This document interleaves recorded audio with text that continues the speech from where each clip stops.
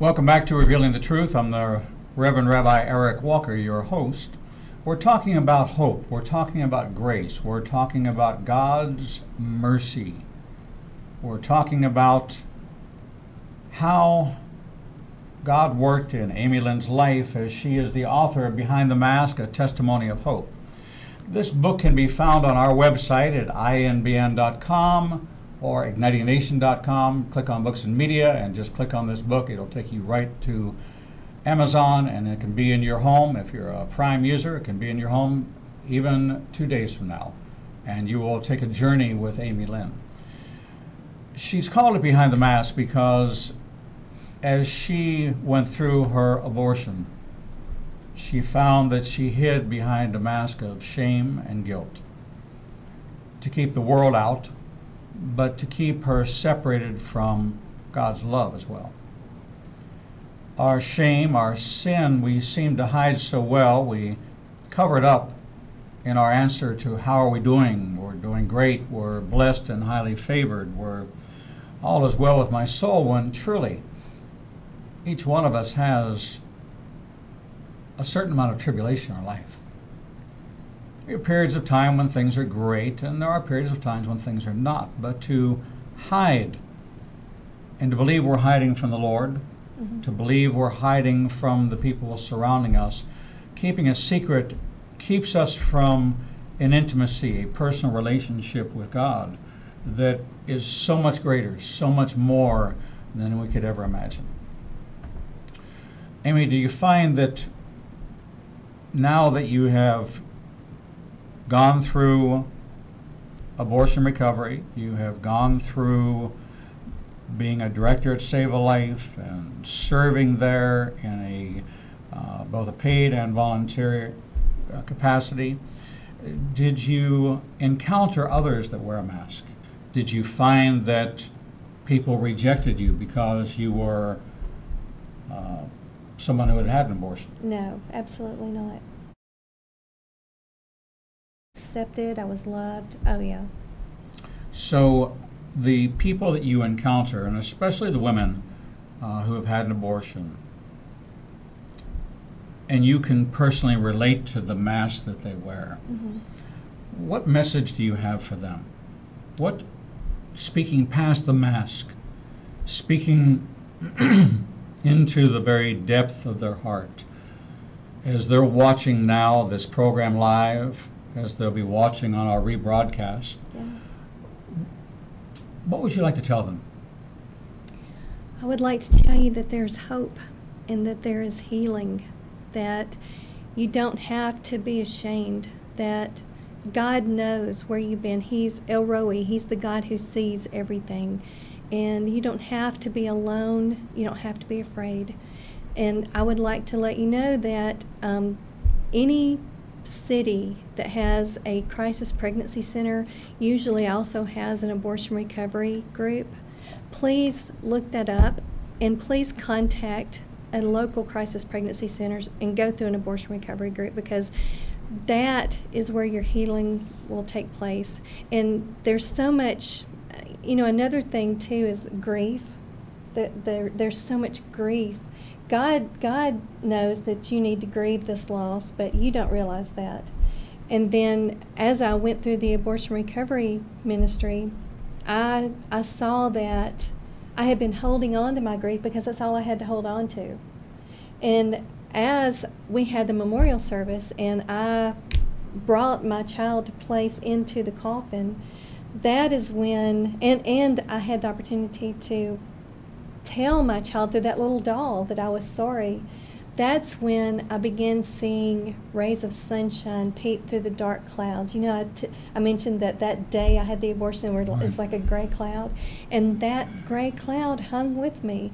That was the day I gave the devil a foothold into my life, and he ran with it. And that's what happens when you open the door to sin, is you give the devil a foothold, and he will do everything he can to keep you from the abundant life God has for you, the freedom that God has for you to live in this life. We've bought into the lie that cancer or heart disease or diabetes is the number one killer in America, but the number one killer in America is abortion. Yeah. More lives are lost to abortion than any other condition. 3,000 a day. 3,000 a day. So it's staggering numbers. I know that there are a number of women who live in abject fear, have been married under the pretense that they've never been with child. Yeah. They refer to their firstborn in this marriage as their only child, their first child, and they continue to perpetuate this fabrication of the truth Yes. by denying even to themselves, Yes. afraid to admit, afraid to confess, even to the person that they are become one with. Absolutely. Can someone truly be one with another and hold out this particular secret? I don't think so. And the women that I've had the opportunity to minister to who were married, they know that that's a wedge in their marriage relationship. And I've even had a man, a husband, come up to me and he said, "Thank you for making my wife nice."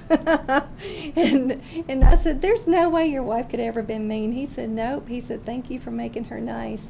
And it's once you release all the years of hurt, you just find this freedom, and it's hard So to we're explain. not talking here about justifying the act of abortion. We're No. not talking here about excusing a behavior that terminates a life. No. We're not talking about blowing it off. We're talking about going through the process of getting right with God Right. over this decision. Yes. We're talking about having to address it head on, to confess your sin one to another, and He is faithful to forgive us our sin. That's right. This is not an easy thing to go through. No, it's not. It was very hard. It was very painful.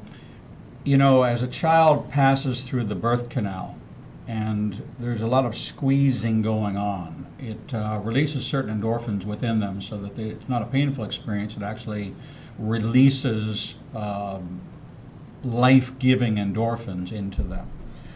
We talk about being born again.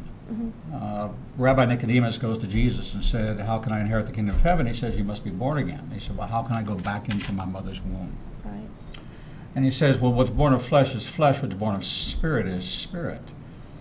And so we look at this, and you actually have to go through the pain of pregnancy, but it's now an emotional thing.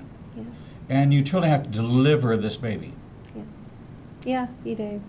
And so this process that you go through abortion recovery is really a process of not terminating, but completing Yes. Yes. the birth process. That is a beautiful way to put it. And so I don't want people to think that this is a way out, that this is a way to justify or excuse a behavior Right. that certainly is not sanctioned by God. Right.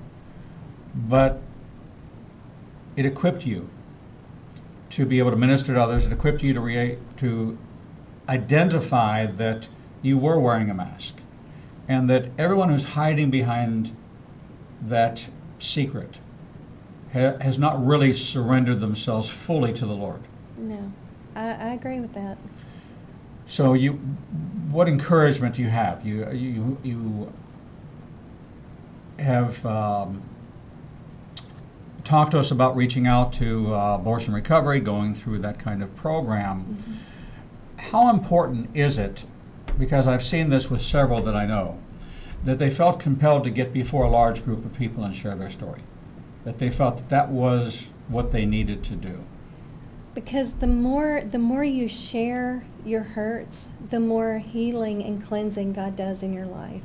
And it's like you quoted James 5:16, confess your sins to one another, pray for one another that you may be healed. And that is what God does. And the more you talk about your hurts, the less of a foothold the devil has in your life. Because, it's like with an alcoholic or someone who's gone through a divorce or anything, any hurtful thing. the more you talk about the problem that you're having, or the more you talk about what you've gone through and what God's taken you through, you give glory to God. And you help other people. You help, and and I've seen it time and time again. God brings people into these groups that has so much to offer each other through the sharing and ministering through the groups. And it's not just what I have the opportunity to share, but it's what they share with each other. And it's amazing the healing that takes place. Well, as a matter of fact, we're going to have on the program at the end of the month, I think it's on the 30, nope, it's on the 20, I'll have to look and tell you what the exact date is, that we will be having local ministries on with us, and one of those is the Executive Director of Save a Life, Shelby Great. County, to talk more about this and more about the services offered. So now reality has sunk in. You've reconciled, you've had this, but you have another child. I do. Now you have to go to your child to confess to your child that you terminated the life of their sister. Yes. What kind of impact did that have on both you and her? Well, I told her when she was 10, because that's how old she was when I went on staff with Save a Life. Okay. And I knew that I would be sharing my testimony, and I wanted her to hear my story from me and not someone else.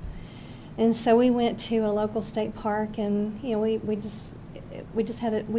for a walk, and we talked about it. We sat down at a picnic table. We talked about it, and I told her that she had a sister in heaven, and I asked her, I said, "What do you think about this?" And she said, "Well, I'm kind of mad, and I'm kind of sad." She said, I'm mad that, you did this." And she said, "But I'm sad that I don't have a sister to play with and stuff." Does it ever come up again? How long ago was that? That was 20 years ago. 20 years ago. Yes. So she's now 30. Yes. Did she ever face the temptation in her life where you sharing with her kind of kept her from making a mistake? Absolutely. Absolutely. And I'm so grateful that I went through it and she didn't have to. So even in the family, it's Yes. important that there be a transparency, Yes. because it's one thing to go out to a total stranger at a high school and share this and then walk away. But it's another thing in your own home if the life you save may be your own family members. That's right. So it's It makes a difference. It does make a difference. We're talking about Behind the Mask, a testimony of hope written by Amy Lynne. She is an overcomer by the word of her testimony and the blood of the Lamb. This is a story of hope, but it's also a story of transparency, that all of us must come out from behind this mask that we wear and be real, That's right. because we serve a real God. Yes, we do. And to be a reflection of His image, to allow for the light to shine through, we have to shed excuse me, each and everything that hampers that, everything that covers that up. Yes. You would not leave a lamp undusted. You dust your furniture because you can't see the beautiful luster of the top if it's covered with a bunch of dirt. Exactly. And and I believe God wants us to have a cleansed heart. I believe He wants us, it's like you can't be the vessel that God wants you to be if you're full of a bunch of junk. Well, that's what King David said. He said, "Lord, create a clean heart in me." Yes. And renew a right spirit. That's right. Create in me a clean heart That's right. and renew a right spirit within me. Yes. So you found that through sharing that the mask was gone. Mm-hmm. Now you encounter people who you know are wearing a mask. Right.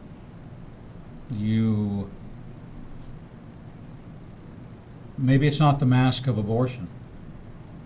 Maybe it's the mask of sin. Maybe God has allowed you to see some things in some other people. Does He do that because now He wants you to judge them, or does He want you to intercede for them, or does He want you to minister to them? The interceding and the minister, not judge. I try not to judge people because that's God's job. I love to pray. I love to pray for people. I love to help people. I love to, I love to help people understand that. One of the things that I do in my groups is I draw a cross, and at the top of the cross I put the word abuser over here and the word abuse over here, and then I have them list people who've hurt them in their lives, and then I have them list the hurts that these people have done. And then we look at Romans 3:23, all have sinned and fall short of the glory of God, and I say, who are these people on the abuser side of the column? And according to Romans 3:23, and they say, well, they're sinners. And so, I write a big sinner on there. And then what is this over here that they've done to you? And they said it's sin. And so I write sin over there. I said, and who is the author of sin? And they said, well, the devil. I said, exactly. I said, the devil used these people to do these bad things to you, to hurt you. So the one you need to be mad at is the devil. I said, yeah, these people, the devil used these people to hurt you, but you need to be mad at the devil. And so it changes the perspective of being mad at someone and pointing the finger and blaming someone, and the person that needs to be blamed is the devil. Well, it certainly doesn't absolve us of our responsibility that there is evil in the world. And that the Word says that even if you are tempted, God will not allow you to be tempted beyond what you can handle. Yeah. So what are you doing now with your career? Well, right now I'm in mortgage banking. I've been in mortgage banking for 30 years. I would probably still be in ministry, but I'm not good at begging for money. So I got out of ministry and went back into mortgage banking. And but the ministry work that I do is I've been leading freedom groups through my local church, and I'm planning to continue leading a life group. It's living in freedom every day at my church, and also doing a Women of the Word Bible study Sunday school class, and just and I work with the GAs on Wednesday night at church, and I love working with the young girls, and I love having the opportunity to share the abstinence. I don't have the opportunity to go into the schools anymore because of my job, but I love to share with young girls a message of purity. And I'm single. I've been single for years, and I abstain. I choose abstinence, and and that's just the way I live my life. I want to be pure before God, and that's just my life. Well, that's a wonderful story here, Behind the Mask, a testimony of hope. You actually have one chapter that talks about an abusive relationship. Yeah.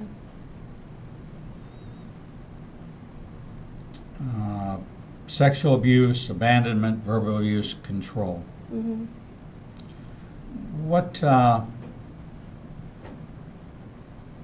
This is ex-husband. You had already gone through abortion recovery at this time, and now you are feeling good, your mask is off, and what happens?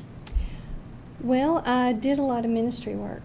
I haven't dated a lot. I've always done a lot of ministry work, and that's been real important to me. And the church that I was involved with, we had a lot of different ministries stemming from the umbrella of the church, and so I would just help different ministries in different areas, and that's what I love to do. I love to help people, and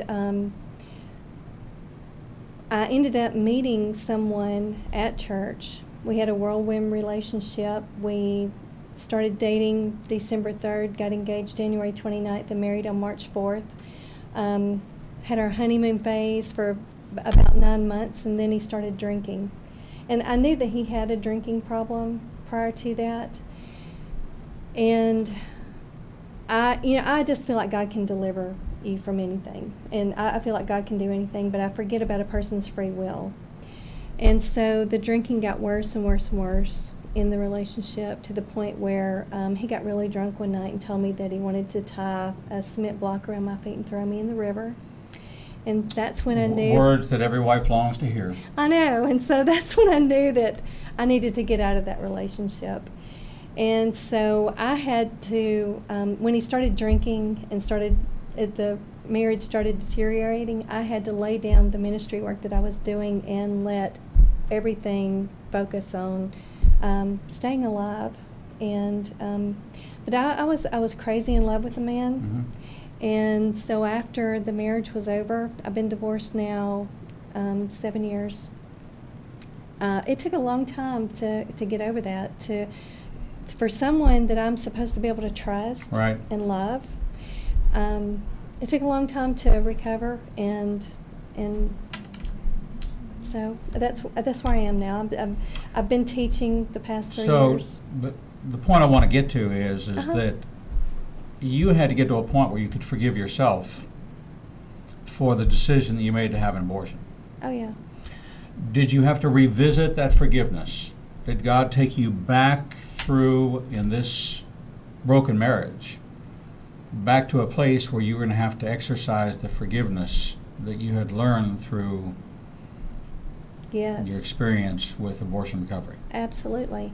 And, I mentioned the Forgiveness Day earlier, and the forgiveness that, we experienced that day was what, I've shared with others and what I had to go through. And it just, it takes a while to get to that point where you can forgive somebody. It's not something you can just automatically do. We're talking with Amy Lynne. The book is Behind the Mask, A Testimony of Hope. It's her journey, her testimony of struggle, and by God's grace, by God's supernatural total forgiveness. Now, she'd experienced a 99% forgiveness, but now she had to pass through to the other side of forgiveness, and that is truly receiving it. This book is available online at ianbn.com, ignitinganation.com. Go to Books and Media and click on Behind the Mask, A Testimony of Hope. If you're hiding behind a mask, behind the mask of abortion, this is a book that you can read. It will not take you long to hear the journey of one who you can make the same choice she did, and that is seek help, seek recovery, transparency, and real forgiveness.